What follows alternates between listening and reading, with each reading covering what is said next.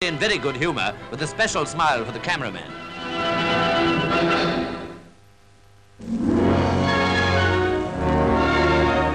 Seen being put aboard the Royal Mail cargo liner Araby in London is the 24-foot ocean racing yacht Samuel Pepys en route for Bermuda.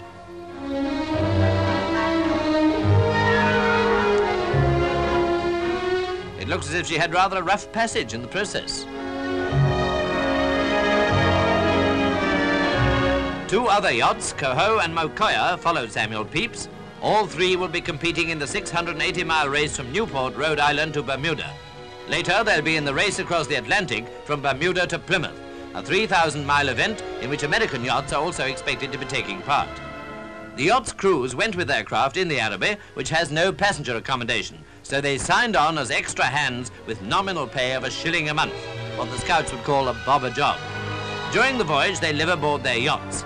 Incidentally, the crew of Samuel Pepys, which has a tonnage of only 4 3/4, are all serving naval officers and ratings on special leave for the international ocean racing events.